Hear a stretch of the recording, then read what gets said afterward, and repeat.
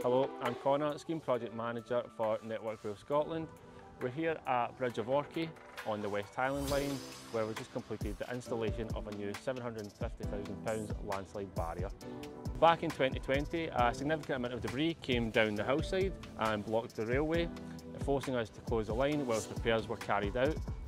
Since then, we've been monitoring the area closely, and with the ongoing risk from heavy or persistent rainfall, we've taken proactive steps to better protect this part of the route. We've installed a 45-metre long landslide barrier made from a high-tensile steel wire netting. It's designed to catch and hold back any rocks or debris before they can reach the railway.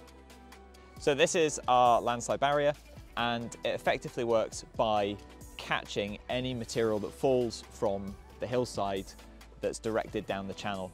It's essentially designed to take all the energy out of the debris flow and prevents it from getting onto the railway and disrupting services.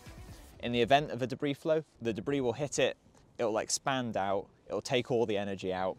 These big columns that you see rotate on a pivot and they'll push out. It has two layers of mesh. It has a high tensile outer mesh which takes the force of the debris flow, and it has a finer mesh in front of it which catches all the small rocks and silt. If you can see these loops as well, that's effectively like the suspension you get in your car. So if this is hit by a debris flow, we have 18-metre rods going into the ground which are grouted in, so they're bonded to the rock, and that is then attached to these anchor points which is then attached to these steel cables. And when this barrier is impacted, those steel cables will expand, those rings will stretch out, and that effectively absorbs all the shock.